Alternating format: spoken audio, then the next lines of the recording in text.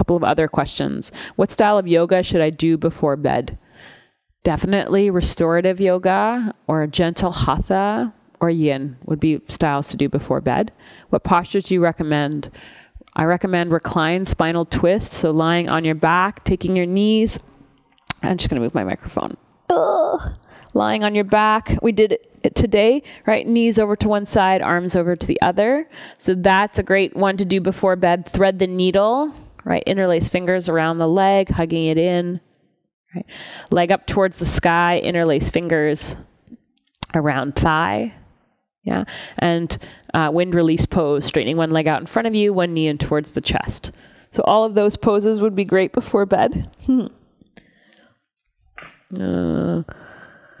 What does this do to the body and the nervous system? So it's great to do a gentle practice before bed because it prepares you for rest, right? Because it takes us out of the sympathetic, which is our fight or flight system, and takes us into parasympathetic, which is our rest and digest system, which is really important and also helpful, especially if you find you're working with anxiety or any kind of high pressure sensations in your body or mind, right? The mind is racing.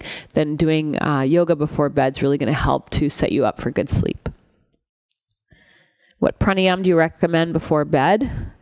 I recommend very deep exhales. So allow the inhales to be natural, and then exhale out your mouth for as long as you can. So hearing your breath, specifically the exhale, again gets you into parasympathetic, and it gets the whole nervous system to relax down. Yeah.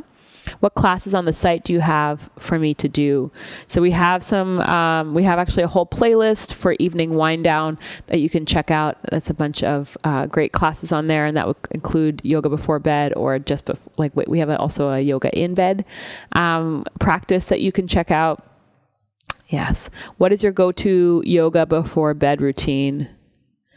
My go-to bed routine, yoga before bed routine right now is Yoga Nidra. So it's just deep relaxation. So lying down, listening to a guided meditation just to prepare. And I think I've done that pretty much all the time. My other go-to pose is legs up the wall, Viparita Karani. So bum to the wall, legs up the wall, and rest. Yeah.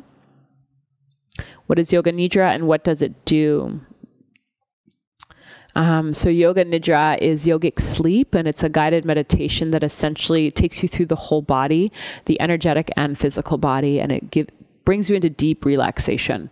And so Yoga Nidra is said to, it's usually about 20 minutes long. It's as beneficial as sleeping for 3 hours. So I'll tell you, as a mom, I've definitely used it as a hack before when I haven't gotten enough sleep.